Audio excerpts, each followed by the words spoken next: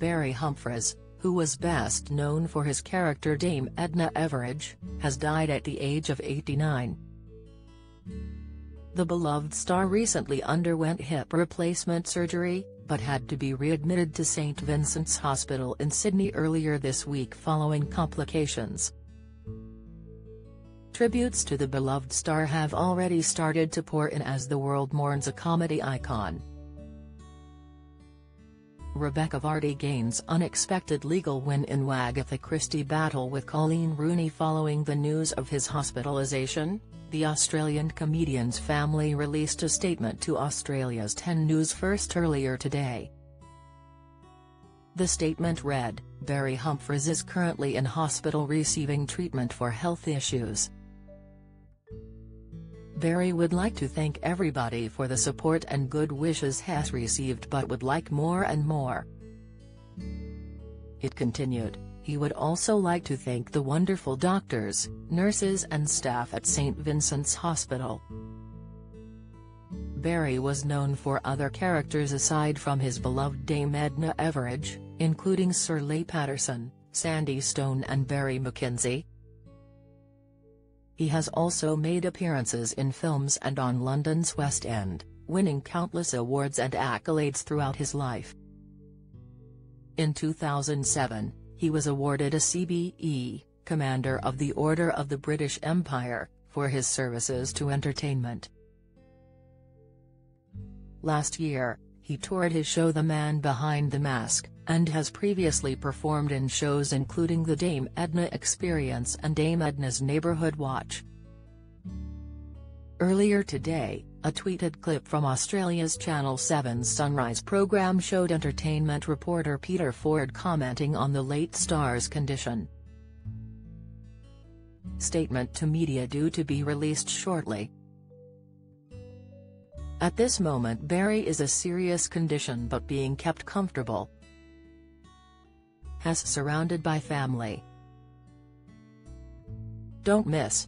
Carol Vorderman fell in love with Boss while in South Africa. Insight, Paul O'Grady's final act to bid goodbye to village he loved so dearly. Latest, Lee Mead in private life vow after ex-Denise Van Outen's open letter. News, he added, Barry won't give up easily.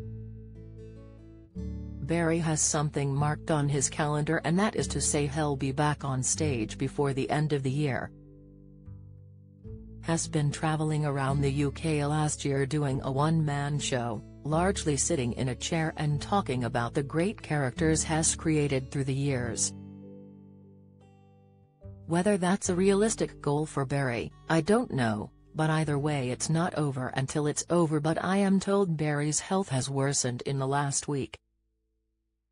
The reporter added that things are tough for the comedian but said, I reckon Barry has a fighting spirit and has not going to give up easily.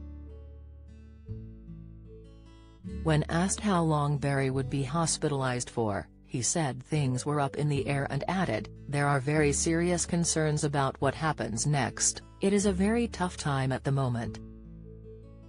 But has got great care, has got fantastic medical team behind him.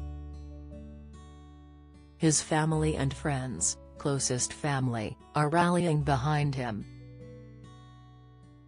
Barry is said to have suffered complications from his hip replacement, which he required after tripping earlier in the year. In an interview with the Sydney Morning Herald in March, he described how he had been in agony following the accident. It was the most ridiculous thing, like all domestic incidents are, he said. I was reaching for a book, my foot got caught on a rug or something, and down I went. The result of my broken hip means I now have a titanium hip.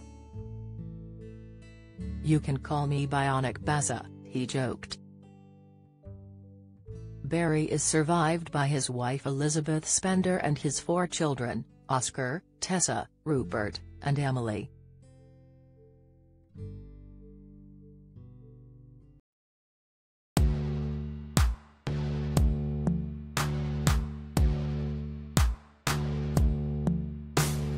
Good.